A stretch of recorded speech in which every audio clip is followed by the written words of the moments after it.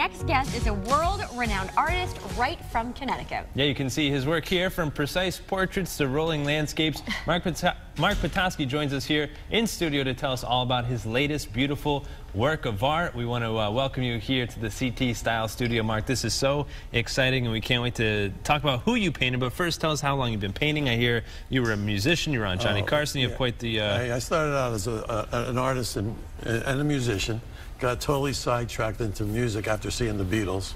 And then I came back, and later on, about 10, 15 years ago, I got back into art again. Wow. And I got out of the music. I'm no longer in the music business. Right. But you're painting a little bit along with the music biz, right? Yes, we were, yeah. Do you find it to be therapeutic? A lot of artists feel like painting is... Oh, totally. Yeah, in the zone, it's like sometimes it feels like I only painted for 5 minutes, and within 10 hours went by. Right, yeah, you kind of lose track of time, right? And you've done so much here in Connecticut. You live in Connecticut. Here's a few these look like photographs. Crazy. They don't look as if they were painted. That's incredible. How long does it take you to paint something like this? Well, a portrait, it could be anywhere between 20 to 80 hours, depending on the detail.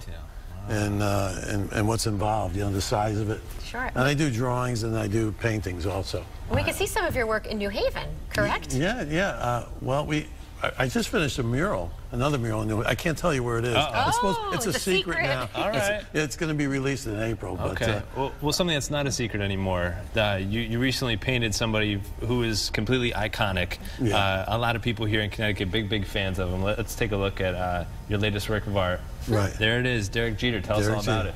Yeah, that was one of the paintings I did of Derek. That's the one I did as a demo at the Mohegan Sun. They were raising money. It's the Connecticut Cancer Foundation, and there we go. There it is, right there. And there's Jeter.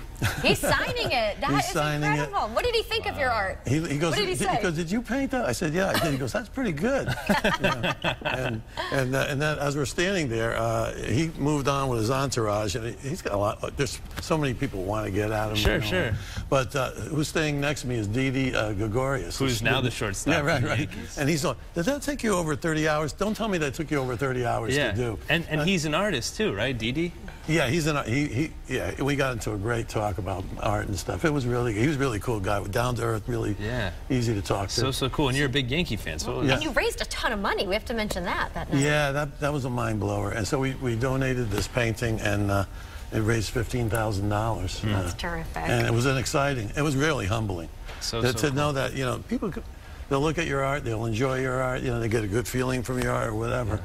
But to know that it helped somebody took it to another level for me. It's great that you're able to help people right here in Connecticut, and as a Yankee fan to meet, an iconic Yankee player like Derek Jeter. Yeah. So cool. Yeah. So where can we check you out online? MJPFO.com. Okay. MJPFO.com. I forget. I have so many MJP things. Hey, he's a busy guy. What's next for you?